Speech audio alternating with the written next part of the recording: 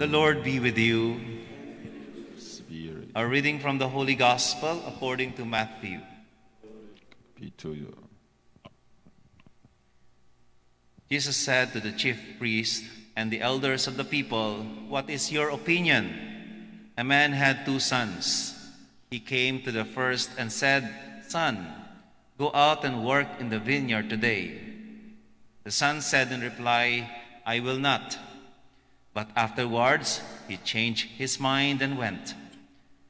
The man came to the other son and gave the same order. He said in reply, 'Yes, sir,' but did not go. Which of the 2 did his father's will?" They answered, "The first." Jesus said to them, "Amen, I say to you, tax collectors and prostitutes are entering the kingdom of God before you. When John came to you in the way of righteousness, you did not believe him, but tax collectors and prostitutes did.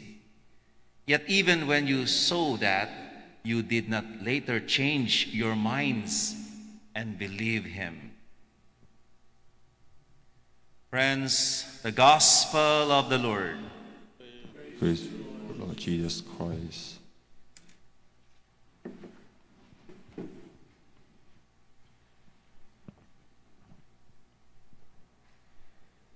When you're told like this, you don't have a word. You don't have a word. What does it mean? It means you don't have a word, no stance. In Filipino language, walang paninindigan. No stance. Walang paninindigan ng salita. Walang paninindigan sa sinabi. When you utter a word, you must fulfill it because your word is you. Sometimes, out of emotion, we are able to utter a word that is contrary to our character. We let our emotions control us. Remember this, we are not our emotions. Let us not be carried away by our passions.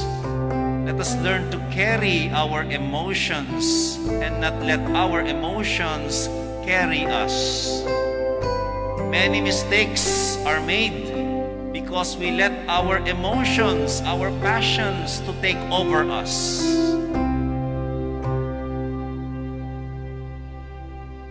We are in an Advent season, and this season is a season of waiting and preparation. And part of our preparation is repentance, turning away from our sins and going back to God. Repentance is not about shedding tears. This is just becoming emotional. But repentance is about conversion.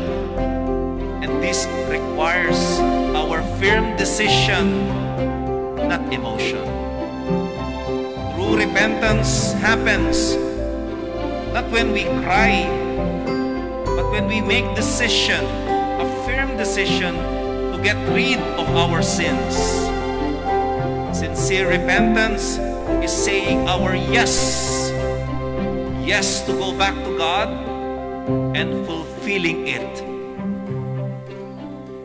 Let us turn away from our sins and return to God with humility. And let us just do our part.